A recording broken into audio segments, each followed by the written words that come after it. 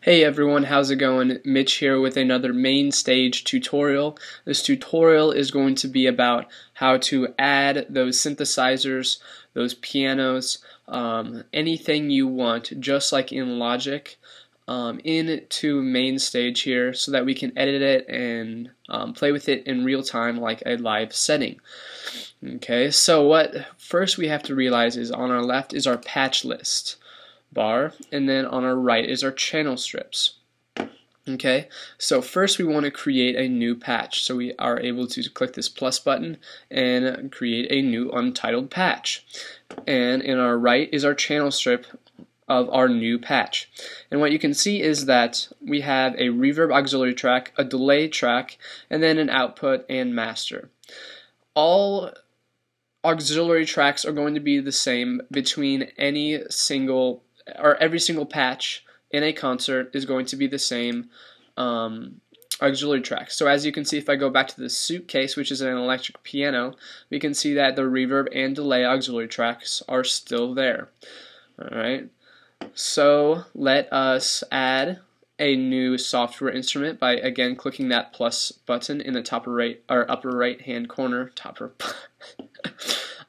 Anyway, we can see down here that Logic has a lot of pre-built synthesizers, keyboards, guitars, drums, whatever we really want inside of this library. That's all fun and good, and we can definitely click and select any of these. But what if you wanted to create your own synth? Alright, so just like in Logic, we have the in and out down here, and we can select our in to be any of these plugins that we have. Most of these plugins you will recognize if you used Logic because most of them come from Logic.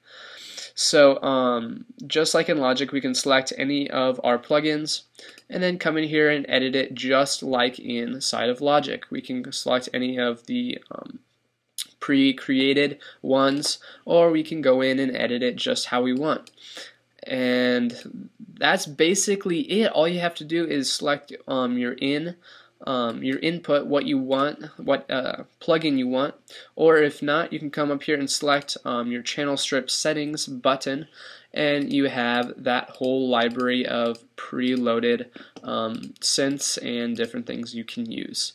So everyone, thanks for watching. If you would like to learn how to use those bus and auxiliary tracks for each of our patches, I will post a link above me. I will be creating a video also about that. So hopefully I will be seeing you very soon. This is Mitch. Peace out.